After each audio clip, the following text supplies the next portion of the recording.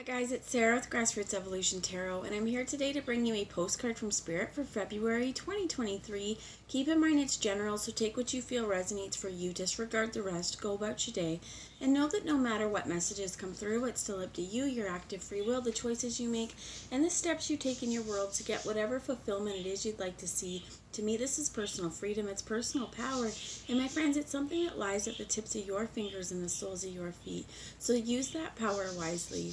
Before I get started as well, I'm just going to take a moment to call on Archangel Michael, Archangel Metatron, my team of light, as well as any of your spirit guides that would be here for the highest good of the entire collective. I ask them to join us to guide, guard, bless, and protect myself, this reading, as well as any of you who would ask for it, to use me as the clearest channel possible, delivering messages that are for the most far-reaching, but only for the highest good of all of us watching. So I first off, why we call it the Postcards from Spirit, is that I brought the Postcard from Spirit Oracle by Colette Baron Reid. And we're going to see some spiritual advice that Spirit would like us to know for this month. And just an overarching or overall energy for this month, please, Spirit. So what can you give us? Thank you. And right away we got a card.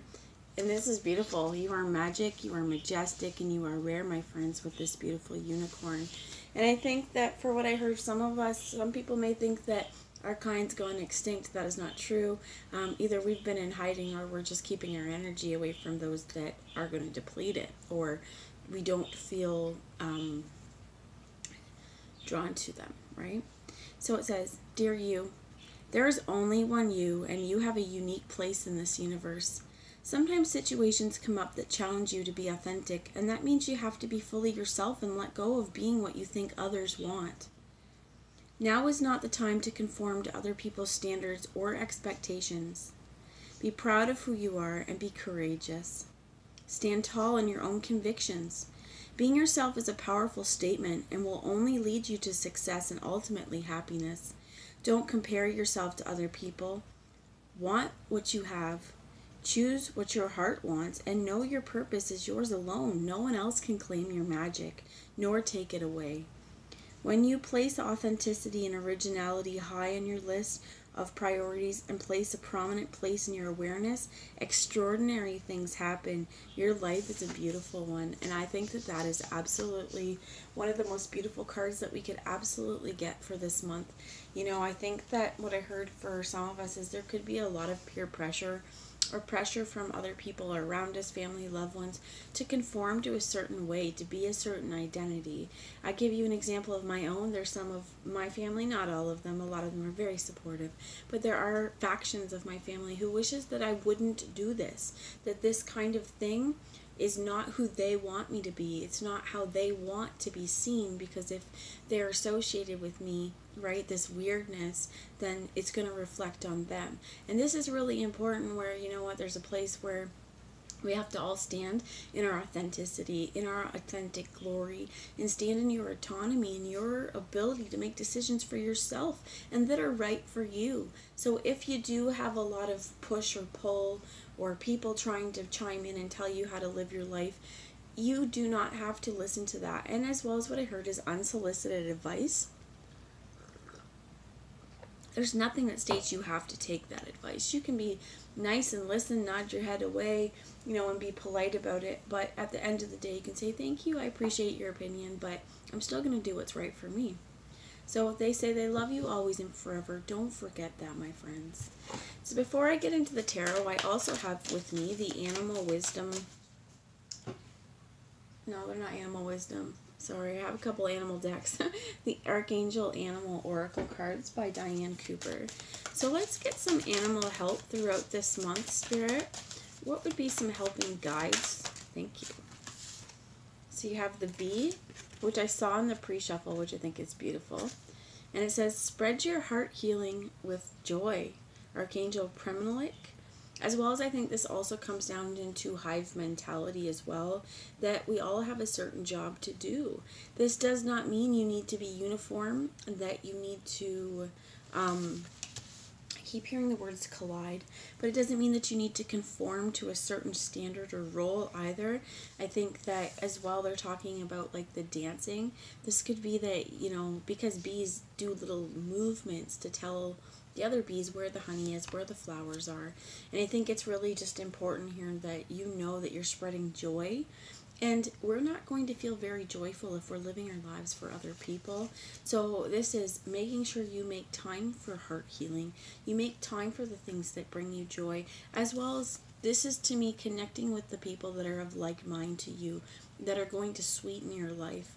And we also have here this flower of life. Everything is connected.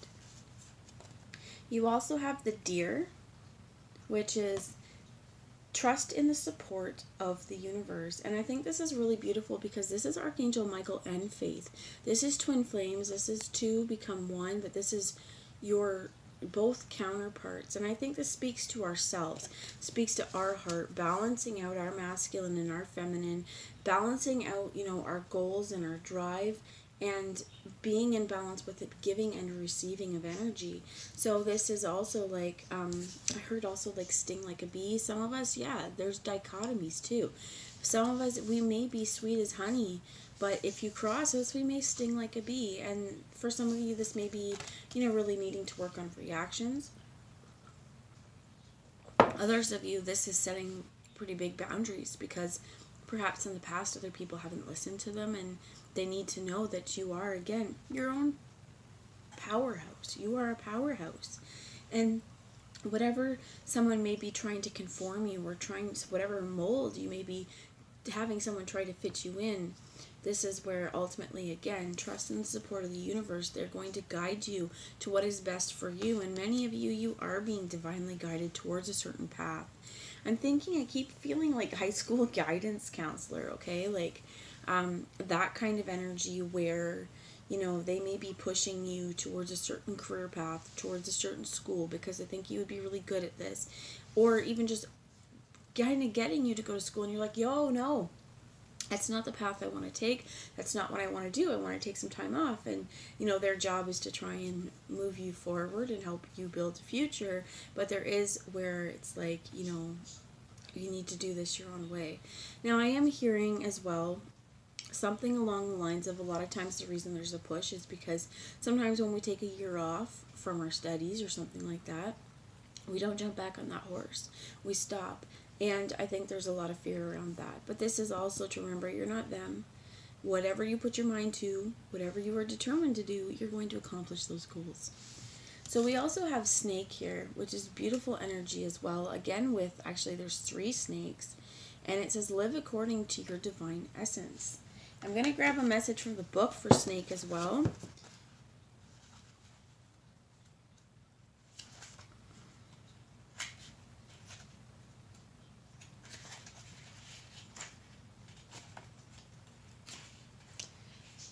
Snakes come from many universes, bringing their light and wisdom with them. Try to step down through the earth. They step down through the earth through Neptune, where they collect the keys and codes from Atlantis and Lemuria. When they become physical, they crawl on the ground and spread this information so anyone can access it. Then they are closely connected to Hollow Earth. They energetically bring up ancient knowledge and the records of the history of the planet. Snakes are messengers who bring warnings and remind you to look beyond the outer appearance of something or someone around you. Often they bear the good news that change or transformation is on its way. They may herald an expansion of consciousness which will inevitably revolutionize your life. All reptiles still carry the original divine blueprint or essence they received when they were created. This offers them power and purity, and this is why snake magic offers a powerful energetic protection if you call on it sincerely. The guidance says you are being asked to be very aware of the snake card is bringing you a message that something is about to happen. Are you ready to burst out of your skin and expand your life? It's time to plan a holiday or to move a house, and an opportunity going to be presented to you. On the other hand, this card can be offering a warning. Can you trust the people around you? Look beyond the surface and listen to your gut instinct. Remember to call on snake magic if you feel you need protection, and know that this will keep you safe. Your guidance is to be ready for any eventuality. Tune into the wisdom of the universe that is available to you. So I heard twofold with this, right? A snake sheds its skin to grow. They are very, very spiritual creatures. And then we also have the term snake in the grass. Again, things could change rapidly for you. And it's going to be very imperative that you do your life, you work through these changes with joy and trust in the universe that you will be supported. I also want to say with unconditional love, because often these deer, that's what they represent, is unconditional love. This comes with unconditional love for yourself, but also to be aware of the agendas of those around you. If someone is trying to peer pressure you into going a certain way and you do not feel that is right, listen to your intuition. If you feel like someone is a snake in the grass, that someone is lingering, because I mean, some of these snakes are poisonous, right? If there's a rattlesnake or something like that lurking in the grass and you don't know, and you know, all of a sudden they strike, this isn't necessarily a positive thing for you, right? And it can be pretty life-threatening. So you could have people who are putting you in, for some, potentially dangerous situations. If, and this is no, they're bringing up a few different things. One is trafficking, okay? And I don't want to get really heavy with this, but if you have not met someone in person, or even if you don't know them very well and they were asking you, could even be spring break or reading week or something like this, wanting you to go somewhere and something feels off, don't do it. If you're being offered like a hotel stay or something to bring a friend, and it just seems all too good to be true and it's come out of nowhere again, really use your intuition, really listen to what your body and your mind is saying. Now there's a few things here though, because this isn't saying avoid adventure at all costs. This is just being smart about it and not being too naive about it, because not everyone is out for our highest good. Not everyone wants the best for us. Some of us want us to get stung, or some of us want us to get this rattlesnake bite because it could progress them. So this definitely is, know that things are coming, put your best foot forward, stand in your truth, stand in your authenticity, because like this postcard said, there's only one you, my friends, and that is a superpower. So I have the Chakra Wisdom Tarot here, and let's see what messages for tarot guidance we have going into February. Spirit, what is your tarot wisdom? I heard again, have faith. It's important that Michael and Faith came out together as well, because February is a 2-month about partnership, and this could even come with partnership. What flew out to show me was the Four of Coins, or the Four of Pentacles. And these cards came out, they're not showing me. I am going to keep them, and I'm going to take the bottom of the deck as well. And we'll see what messages come through once we get the cards out of here. So the bottom of the deck was the Seven of Cups, which funny enough came out in the pre-shuffle too. This could to me speak of loss a little bit. But this could be just because we are realizing not everyone's for us. We're realizing that people, certain people and groups of people, as we progress on the spiritual journey, they can't come with us. Not everybody's meant to be in our life for the whole time. There's reasons and seasons, right? So I think it's really important here for some of you. What I'm hearing is count your blessings, hold on to your coins, to be careful with how you're spending things, because what I heard is we're building for a future. It's not necessarily about being greedy or hoarding or just being really, really, really frugal. It's making sure that we're really assessing our wants and needs in certain things. So, for example, I'll use myself again. I had a doctor's appointment today, and as I was walking to come home, I could smell the fryers at some restaurant. And all of a sudden, I was like, oh my God, I want a burger and I want fries. I want it now. But there's food at home and it's not lunchtime. And I mean, there's that part that was like, but there's food at home. Even though I want this, there's food at home. So I could spend $15 on a burger and fries. That would be absolutely fine. But there's food at home that I can make. And it's just one of these things that I think that we just need to get in the habit of. If you've already bought it with the intention of using it, eat it, do it. So let's see what messages we have here. We have the Tower that was on the bottom, the Two of Wands in the reverse, the Emperor, the Ten of Coins, Three of Coins in the reverse and the Six of Coins.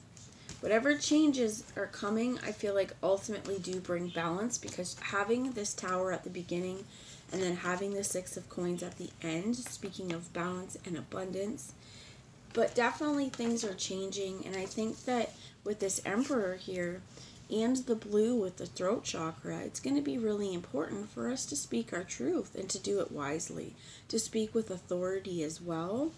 There may be, with this Tower, this Two of Wands, we're not quite sure of which direction to go next. So, for example, lightning has struck this, right? But in this case as well, if you look at this, the Tower struck and she's here, the devil's being removed. The fears are being removed. It's kind of like we may all fear something until it happens, and then once it happens, it's already done. It's something that, you know, now we can see things a little bit more clearly for what they were. With the Ten of Coins too, you are being asked to know your worth and to follow your truth again, to follow your authority and your spiritual authority, because all of these riches, they belong to you, whether it's cha-ching, cha-ching, cha-ching, or it's within your heart and eternally knowing that we have self-confidence in ourselves. We know that we're going to flourish. Now, the Three of Coins in the reverse, I do feel like, again, this is speaking of not necessarily being in harmony and partnership. That could be where this is coming down to the people who see a tower, or people around us in our social group, family, friends, you know, sometimes even perfect strangers have shit to say about what we're doing, right?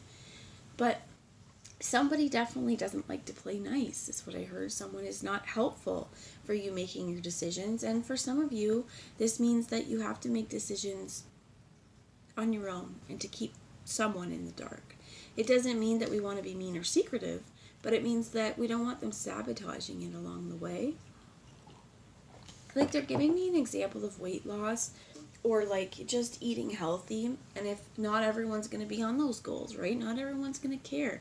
Many people might have said, screw it, I'm getting that burger and fries, which is totally fine. But there's also that point where, again, I knew I had food at home, and I also knew I had food at home that was probably going to be a little bit better for me and better for my digestive tract at the time. There will be people in your world that go, oh, come on, you'll only live once, but it's worth it. Well, is it worth it if you're going to end up with tummy ache and diarrhea, okay? Like something like this. If you're going to be sick from something that you're going to eat, is it worth it? Is it worth it if, you know, someone's trying to get you, here's another thing, like someone wants to get you to go out with them at nighttime, and you're like, you know what? I find that if I go to bed at a certain time, this really helps me out. And they're like, oh no, you only live once, come on, come on. And then the next day, maybe you have a big project due, or you have something you have to do that's really important, and then you're just dog tired and you are not enjoying your day. And the thing is, I heard is, you may not actually enjoy that night out that much either, because you are peer pressured to do it. So I think that this is just going to be where whatever is coming, whatever changes are coming, they're bringing you into a lot more of your own and your truth.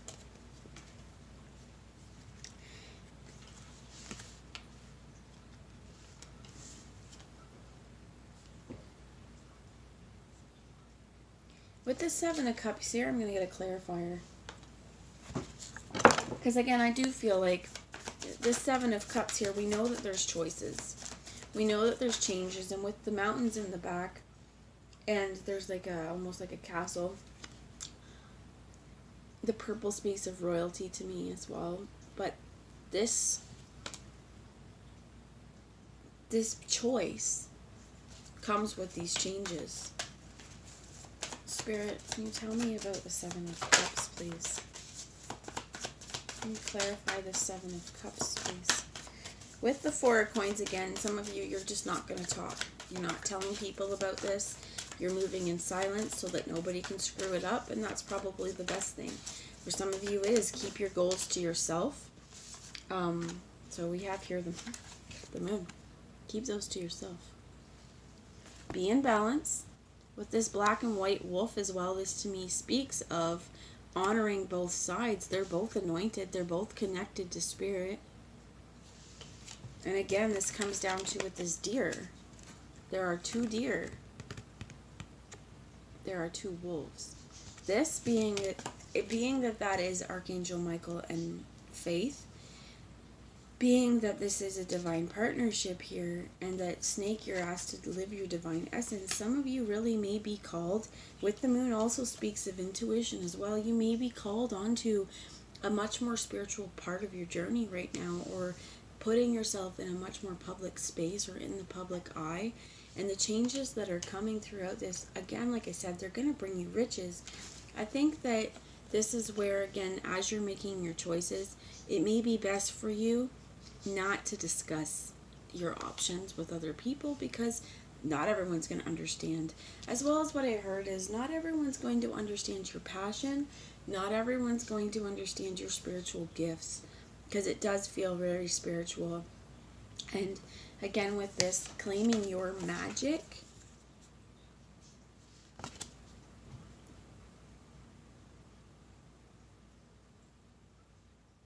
You know, when you place authenticity and originality high in your list of priorities and give them a prominent place in your awareness, extraordinary things happen.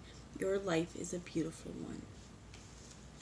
I think this is, again, this is a little bit of keeping it to yourself, keeping your money on your mind on your money a little bit, though, just because as these changes are happening, you're going to want a little bit of a nest egg or a cush, just something. Like, even what I heard is, for some of you, it could be something like, if you're leaving a specific job, or if you lose a job, it's not that something won't come back better for you, but in the meantime, until then, you may want to just make sure that you're spending carefully, because, you know, resources are a little bit tight. And I do think if you're feeling resources are tight right now, there's going to come a point where they're not. And this is stuff where, with all this yellow around it too, this is solar plexus energy. My friends, stay confident in who you are. You are beautiful, you are magnificent, and you are magic, and you are extraordinary just as you are. So that's the message I have. I hope it resonates. I love you all, and I will talk to you later. Bye, guys.